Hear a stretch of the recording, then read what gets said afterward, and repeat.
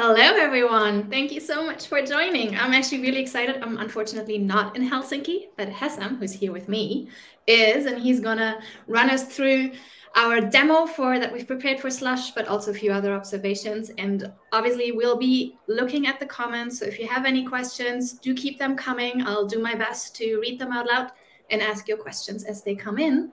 And with that, I'm actually already handing it over to Hessam to walk us through what we've prepped for Slush. Yeah, thanks very much, Kathleen. So I'm here at Slush today in the very cold Helsinki. This morning we woke up to -10 degrees and snow, which was a pretty nice shock. A pretty good way to wake you up in the early morning. Yeah, we're at Slush today, and tomorrow it's definitely one of my favorite events. And I don't say this lightly because oftentimes these business events can be very dry and boring. But what I hear mostly from people attending, that Slush is very different. It's almost looks like an indoor playground for grown-ups to some extent, but with lots of cool companies and startups, and also some of the speakers that unfortunately I haven't been able to listen to too many today.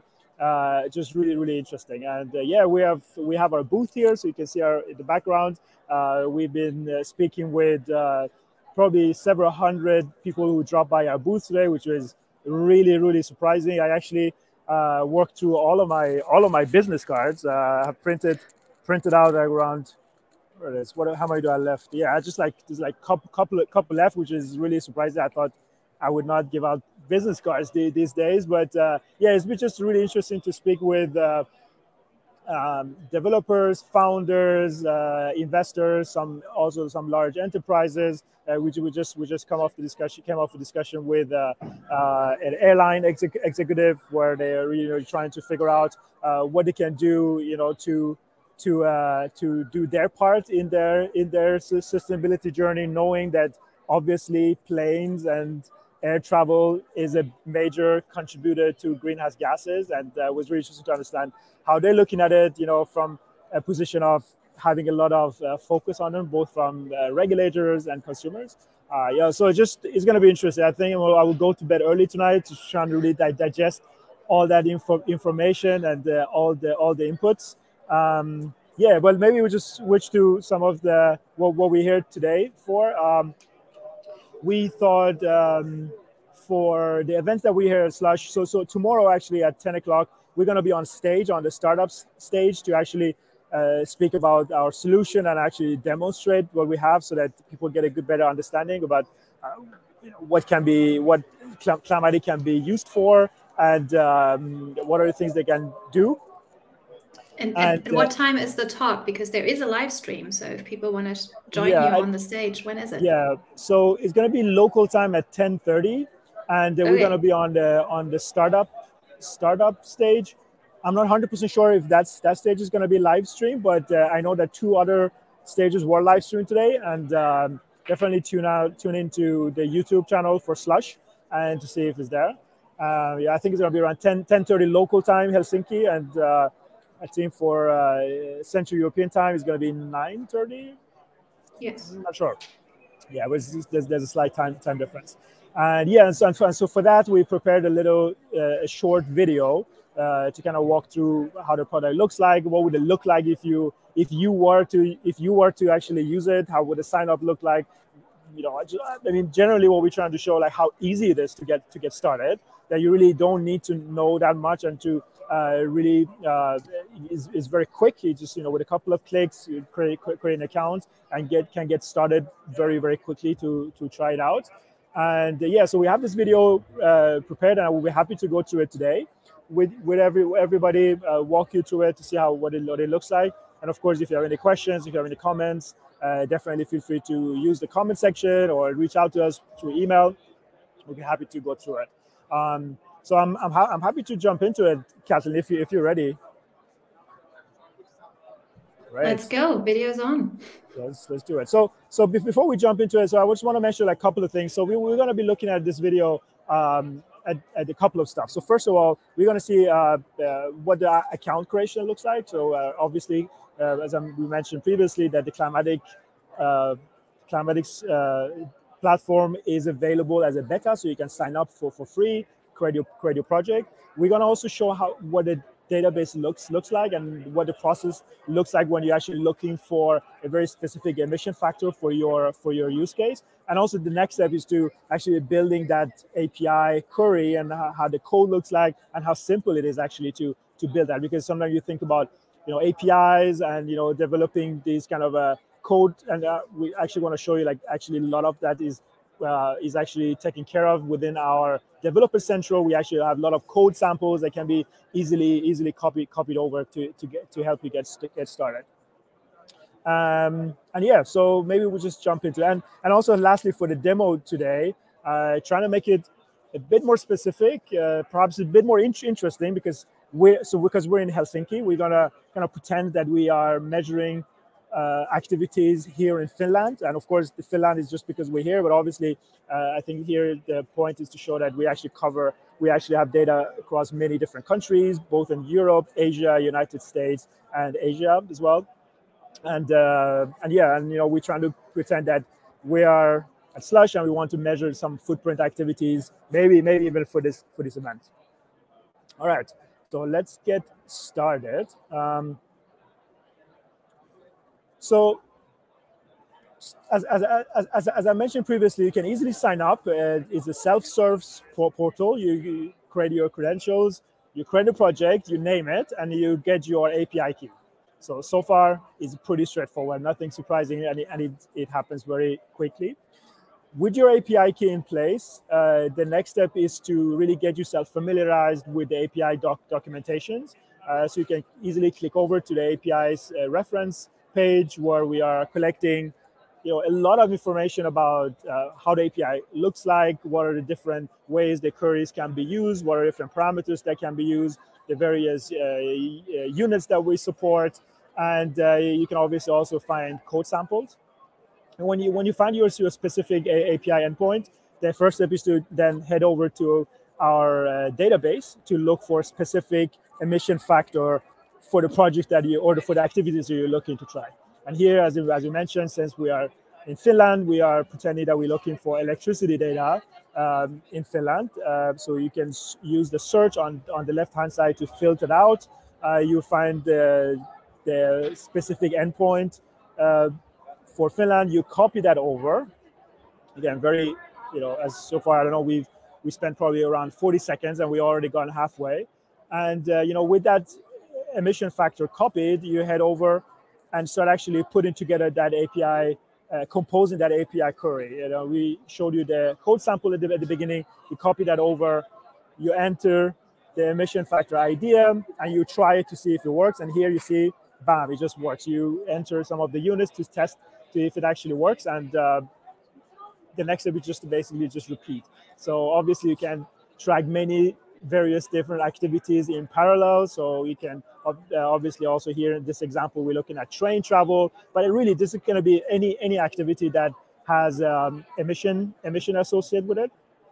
And the process is similar. You're looking at the API docs, you find the emission factor, you try it out, you compose in that API, you test it, and let's see if this one works. I have a suspicion that it will work.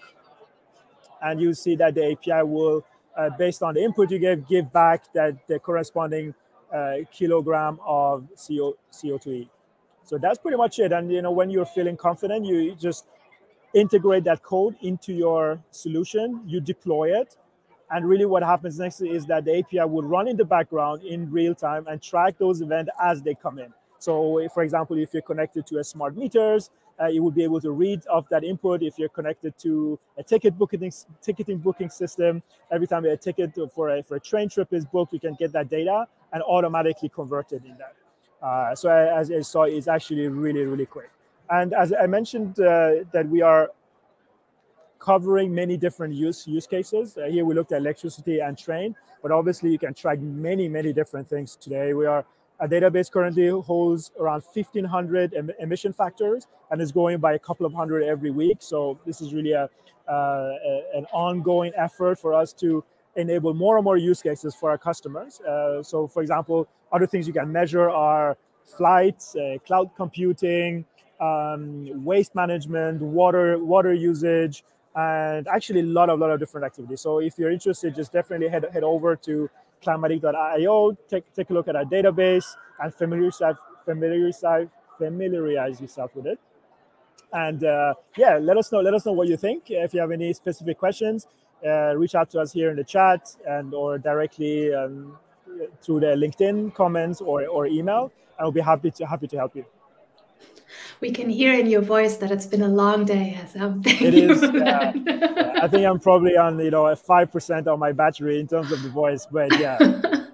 But this is like one thing that I take away from this. Like, this was fun stuff. Is the tech is super easy, right? But like, there's a lot of work that goes into making it comprehensive. Do you want to say a bit more about what's in the database right now, and like what is covered in those categories and how we go about that?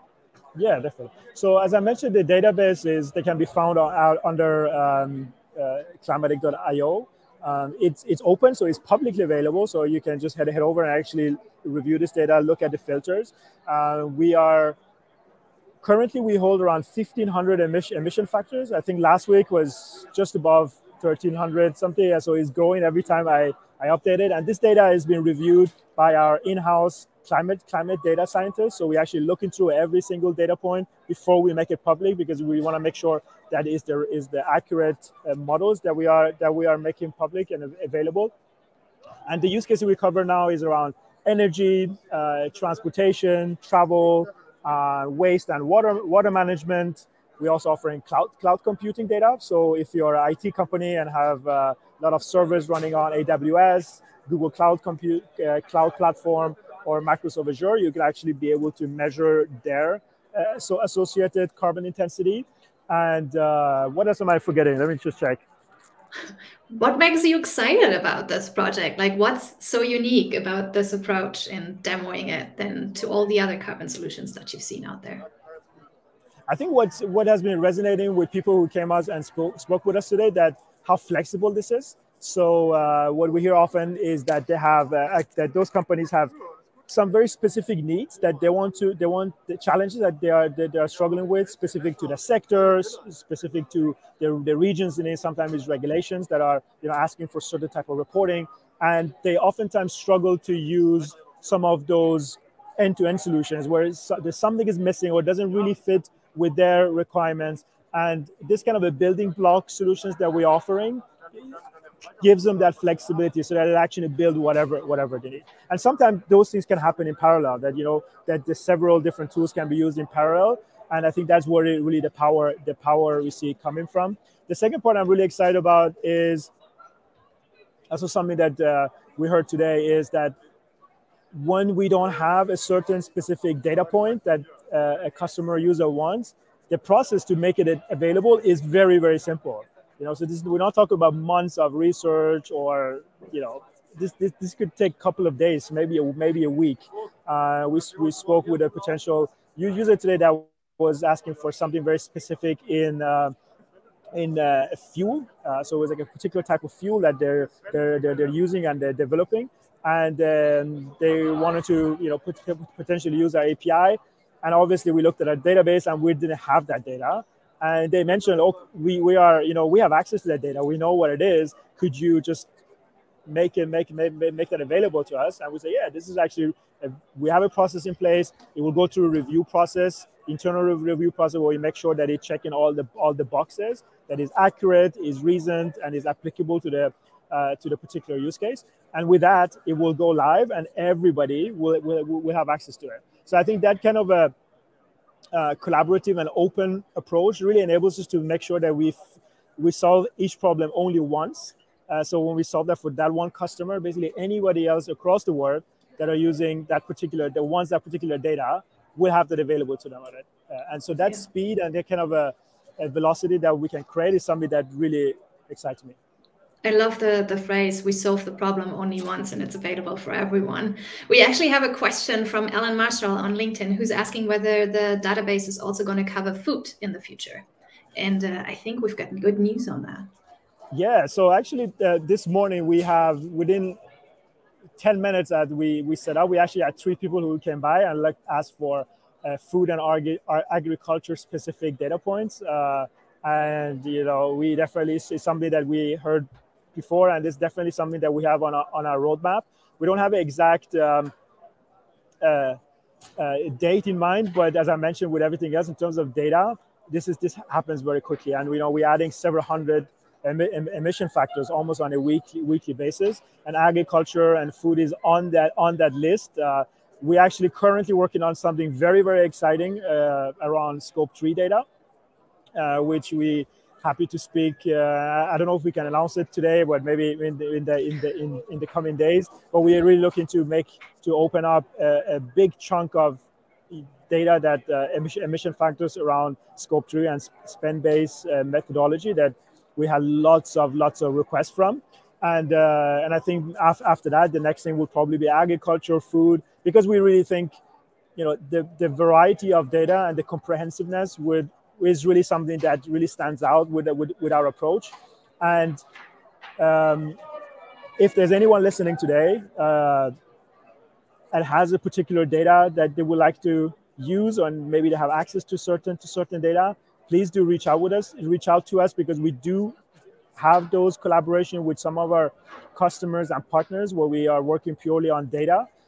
Sometimes these are researchers, institutions that have developed this. Sometimes it's customers who are working with consultants or maybe internally to develop some data and actually don't want to necessarily keep it private to themselves. They actually want to share it and really enable the competitors or the rest of the industry to make use of it.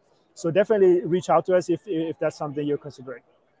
Yeah, and I mean, that's also the call to action, as in, right, the more data we share and the more is available for everyone, the faster we understand our impact and can actually drive climate action, right? So that's the basis for acceleration of tackling the climate crisis. That for sure is great. And I think we can say that in the spend-based data, even though it's going to be a proxy, food will be covered as one component to that. You're very welcome, Marshall, Alan. And yeah, so I think with that, if there are no other questions, I currently don't see anything else coming in. If you have any closing comments on how you feel about Slush and what you're going to do tomorrow during your demo, feel free. Otherwise, I think it was a pleasure. Thank you so much for walking us through it. Thanks, Kathleen. Yeah, I will be going to bed early today and hopefully wake up with a lot more energy. We have another really exciting day ahead of us tomorrow. Unfortunately, we won't have our booth today, so but give us more time to actually to attend some of those events. Yeah, there's actually several other startups and companies in the same area that we're in. Some of them from Europe, some are from elsewhere. So we're definitely going to catch up with them. Find to see if there are ways that we can collaborate, because I think at the end of the day, we're all working towards the same goal.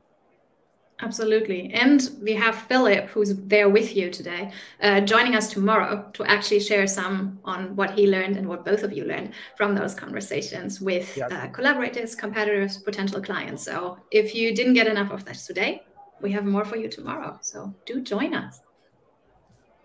Thanks, Kathleen. Thank you, Hessam. Sleep well. Okay. Thank you. Bye-bye. Bye.